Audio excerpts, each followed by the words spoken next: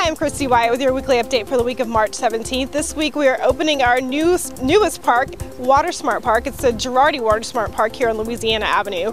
Now, this park has been a long time coming. It's going to be an educational park, not just a great place to play. It's going to teach us all about water conservation. So if you're interested in attending the dedication ceremony and ribbon cutting that will be held this Saturday morning, there's information about it on our website at leaguecity.com. Also on Saturday, the city is a proud sponsor of the Junior League's 5K. It's a Flashback 5K, so they'll be enjoying a blast from the past of music and all kinds of activities to commemorate the past from the 60s, 70s, and 80s, 90s, and 2000s. So if you're interested in participating in that event or the Health Expo that's going to be held on Friday, please be sure to check out our visitors website at visitleaguecity.com.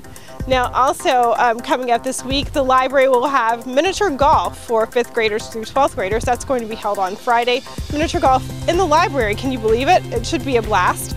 Please be sure to check out the library's website at leaguecitylibrary.org for more information on that. Now, to view all the events that we have coming up this March, please be sure to visit our calendar on the homepage of our website at leaguecity.com. Follow us on Facebook and on Twitter, and of course follow our Instagram. And please be sure to check out our Instagram photo challenge for the month of March. That's all available on our social media sites. Until next time, I hope to see you at the park opening.